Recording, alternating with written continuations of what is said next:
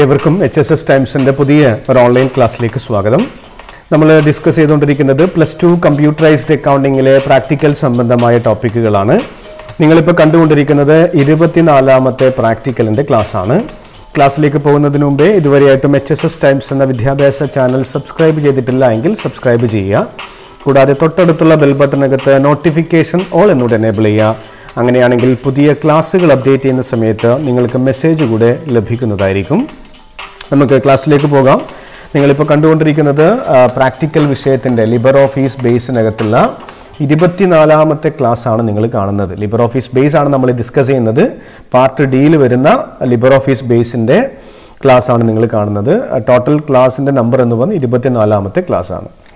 അപ്പോൾ ഇന്നത്തെ ക്ലാസ്സിൽ നാം ഡിസ്കസ് ചെയ്യുന്നത് how to create relationship between tables. എങ്ങനെ നമുക്ക് ടേബിളുകൾ തമ്മിൽ റിലേഷൻഷിപ്പ് സെറ്റ് ചെയ്യാം. അപ്പോൾ കഴിഞ്ഞ 3 ക്ലാസ്സിലും നമ്മൾ പറഞ്ഞത് എങ്ങനെ ടേബിൾ ക്രിയേറ്റ് ചെയ്യാം, അതിനകത്ത് ഡാറ്റ എൻട്രി എങ്ങനെ നടത്താം, എന്താണ് അതിൻ്റെ ആവശ്യം, ഇതൊക്കെ നമ്മൾ ഡീറ്റെയിൽ ആയിട്ട് പറഞ്ഞു കഴിഞ്ഞു. ഇന്നത്തെ സെഷനിൽ ഈ 24ാമത്തെ ക്ലാസ്സിൽ നമ്മൾ ചെയ്യുന്നത് 2 ടേബിളുകൾ ക്രിയേറ്റ് ചെയ്യുന്നു. ആ 2 ടേബിളുകൾ തമ്മിൽ റിലേഷൻഷിപ്പ് എസ്റ്റാബ്ലിഷ് ചെയ്യുന്ന ഒരു പ്രോബ്ലമാണ് ഇന്നത്തെ ക്ലാസ്സിൽ നമ്മൾ ഡിസ്കസ് ചെയ്യുന്നത്. അപ്പോൾ നമുക്ക് പ്രോബ്ലത്തിൽ ക്വസ്റ്റ്യൻ വായിക്കാം. The question: create a database table named employee and pay details with the following field names. നമ്മളോട് പറഞ്ഞിരിക്കുന്നത് താഴെ പറയുന്നത് പോലെ 2 ടേബിളുകൾ ക്രിയേറ്റ് ചെയ്യുക. ഈ കാണുന്നത് ടേബിൾ അല്ല, ആ ടേബിൾ ക്രിയേറ്റ് ചെയ്യാനുള്ള ഡീറ്റെയിൽസ് ആണ്, ഇൻഫർമേഷൻസ് ആണ്. ഒന്നാമത്തെ ടേബിളിന്റെ പേര് എംപ്ലോയി ടേബിൾ എന്നതാണ്. എംപ്ലോയി ടേബിളിനകത്ത് ആവശ്യമായിട്ടുള്ള ഫീൽഡുകൾ എംപ്ലോയി ID വേണം, എംപ്ലോയി നെയിം വേണം, എംപ്ലോയി സെക്സ് ആവശ്യമാണ്, മെയിൽ ഓർ ഫീമെയിൽ എൻ്റർ ചെയ്യാനുള്ള കോളം. അതുപോലെ രണ്ടാമത്തെ ടേബിൾ പേ ഡീറ്റെയിൽസ്, സാലറി ഡീറ്റെയിൽസിന്റെ ടേബിൾ പേ ഡീറ്റെയിൽസ്. അതിനകത്ത് ആവശ്യമായിട്ടുള്ള ഫീൽഡുകൾ എംപ്ലോയി ID ആവശ്യമാണ്, ബേസിക് പേ ആവശ്യമാണ്, DA ആവശ്യമാണ്, HRA ആവശ്യമാണ്. ഈ 2 ടേബിളുകൾ ക്രിയേറ്റ് ചെയ്യണം. ഈ DBMSൽ ഏറ്റവും എളുപ്പമുള്ള വർക്ക് ഇതാണ്, ടേബിൾ റിലേഷൻഷിപ്പ് എസ്റ്റാബ്ലിഷ് ചെയ്യുക എന്നതാണ്. നമ്മളോട് പറഞ്ഞിരിക്കുന്നത് create relationship between these 2 tables. ഈ 2 ടേബിളുകൾ ക്രിയേറ്റ് ചെയ്തിട്ട് ആ 2 ടേബിളുകൾ തമ്മിൽ റിലേഷൻഷിപ്പ് എസ്റ്റാബ്ലിഷ് ചെയ്യാൻ പറഞ്ഞിരിക്കുന്നു. വേറെ കൊറിയ അങ്ങനെയുള്ള കാര്യങ്ങളൊന്നും ഇതിനകത്ത് വന്നിട്ടില്ല. It's very easy. Create 2 tables and just create relationship between the 2 tables. നമുക്ക് പ്രൊസീജിയറിലേക്ക് പോകാം. എപ്പോഴും ആദ്യത്തെ സ്റ്റെപ്പ് ഏതാണ്? Open Libre Office base, application office Libre Office base. അപ്പോൾ നമ്മുടെ മുമ്പിലേക്ക് ഇങ്ങനെ ഒരു വിൻഡോ വരുന്നു. നെക്സ്റ്റ് അടിക്കാം, ഫിനിഷ് കൊടുക്കാം, നമ്മളൊരു ലൊക്കേഷൻ സെലക്ട് ചെയ്യാം, അത് സേവ് ചെയ്യാം. എന്താണ്, നമ്മൾ ഡെസ്ക്ടോപ്പ് തന്നെ പ്രാക്ടിക്കൽ 24 നമ്മളൊരു പേര് കൊടുക്കുന്നു, പ്രാക്ടിക്കൽ 24 എന്നുള്ളൊരു പേര് കൊടുക്കുന്നു. സേവ് ബട്ടൺ ക്ലിക്ക് ചെയ്യാം. അപ്പോൾ ഇതിനകത്തുള്ള പ്രൊസീജിയറിലെ ഈ 2 സ്റ്റെപ്പുകൾ നമ്മൾ ചെയ്തു. സ്റ്റെപ്പ് 1 ചെയ്തു, സ്റ്റെപ്പ് 2 നമ്മൾ കംപ്ലീറ്റ് ചെയ്തു. ഇനി സ്റ്റെപ്പ് 3 എന്ന് പറയുന്നത് ക്രിയേഷൻ ഓഫ് ടേബിൾസ് ആണ്. അതിൽ ആദ്യം നമുക്ക് എംപ്ലോയി ടേബിൾ ക്രിയേറ്റ് ചെയ്യാം, രണ്ടാമത് പേ ഡീറ്റെയിൽസ് ടേബിൾ നമുക്ക് ക്രിയേറ്റ് ചെയ്യാം. അപ്പോൾ ആദ്യം നമ്മൾ ചെയ്യുന്നത് എംപ്ലോയി ടേബിൾ ആണ്. ക്വസ്റ്റ്യനിലേക്ക് പോവാം. അപ്പോൾ ടേബിൾ ക്ലിക്ക് ചെയ്തിട്ട് create table in design view എടുക്കാം.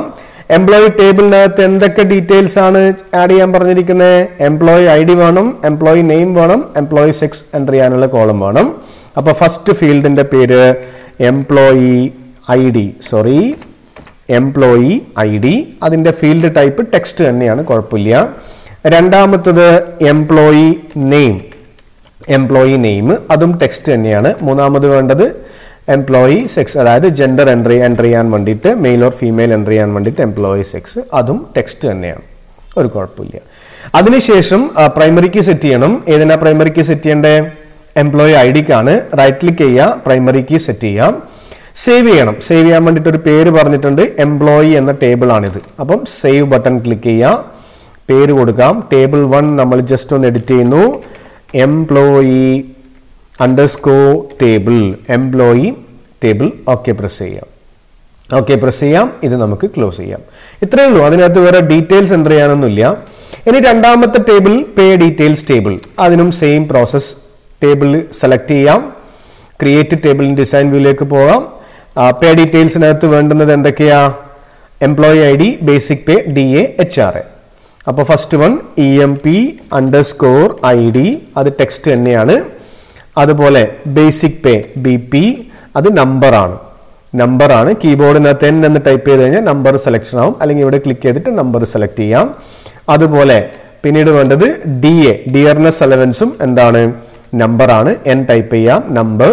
അതുപോലെ HRA, ഹൗസ് റെന്റ് അലവൻസ്, അതും നമ്പർ ആണ്. ഒന്നുകിൽ കീബോർഡിൽ n ടൈപ്പ് ചെയ്യാം, അല്ലെങ്കിൽ ഇവിടുന്ന് നമ്പർ സെലക്ട് ചെയ്യാം, എൻ്റർ കീ പ്രസ് ചെയ്യാം. എന്നിട്ട് നമ്മൾ എന്ത് ചെയ്യണം, പ്രൈമറി കീ സെറ്റ് ചെയ്യണം എംപ്ലോയി ഐഡിക്ക്.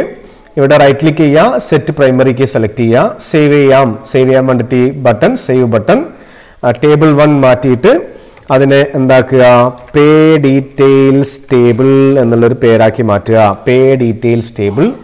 ഓക്കെ പ്രസ് ചെയ്യാം, ക്ലോസ് ചെയ്യാം. അപ്പോൾ നമ്മൾ 2 ടേബിളുകൾ ക്രിയേറ്റ് ചെയ്തു. നോക്കാം, ടേബിളിലേക്ക് പോയി കഴിഞ്ഞാൽ 2 ടേബിൾ കാണാം, എംപ്ലോയി ടേബിളും പേ ഡീറ്റെയിൽസ് ടേബിളും. 2 ടേബിളും നമ്മളിവിടെ ക്രിയേറ്റ് ചെയ്ത് കഴിഞ്ഞു.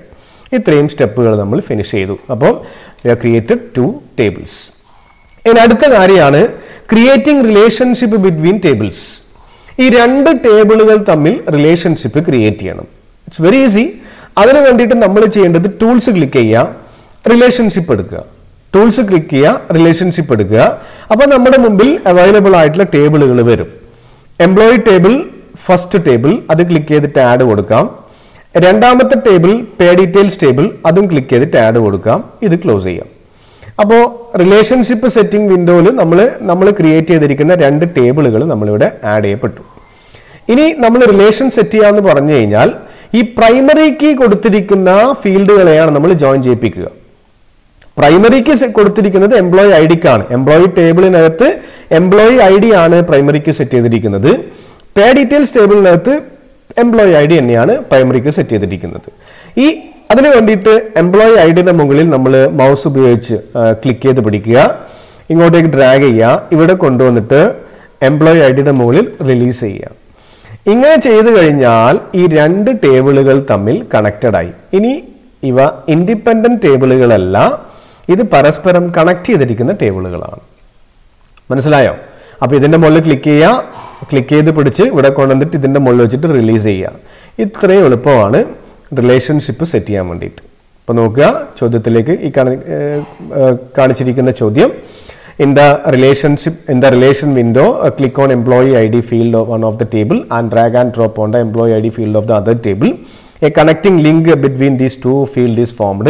Click on save button to save the relationship. അതിനുശേഷം ഇവിടെ നമ്മൾ അത് സേവ് ചെയ്യണം. സേവ് ചെയ്തിട്ടില്ല, സേവ് ചെയ്തിട്ട് എന്ത് ചെയ്യാം, ഈ റിലേഷൻഷിപ്പ് സെറ്റ് ചെയ്ത് കഴിഞ്ഞു. ഇത്രയും എളുപ്പമാണ് ഈ ഒരു വർക്ക് ചെയ്യാൻ വേണ്ടിയിട്ട്. ടീച്ചറെ ജസ്റ്റ് നിങ്ങളെ ഔട്ട്പുട്ട് കാണിച്ചു കഴിഞ്ഞാൽ ഈ വർക്ക് കംപ്ലീറ്റ് ആയി. അപ്പോൾ നമ്മുടെ DBMS ഏറ്റവും എളുപ്പത്തിൽ ചെയ്യാൻ വേണ്ടി പറ്റുന്നത് ഈ വർക്കാണ്. കാരണം setting relationship is very easy. Just create 2 tables, click on tools, select relationship, select the employee ID, click and drag the same to the next table and release on the employee ID of the next table. ഇത്രയും കാര്യങ്ങൾ ചെയ്തു കഴിഞ്ഞാൽ we can set relationship between these 2 tables. So ഈ class ഇവിടെ അവസാനിക്കുകയാണ്. വളരെ detail ആയിട്ട് കാര്യങ്ങൾ പറഞ്ഞു കഴിഞ്ഞു. അടുത്ത ക്ലാസ്സിൽ, ലാസ്റ്റ് ക്ലാസ്സിൽ നമുക്ക് റിപ്പോർട്ട് എങ്ങനെ പ്രിപ്പയർ ചെയ്യാമെന്നുള്ളൊരു കാര്യം ഡിസ്കസ് ചെയ്യാം. Thank you.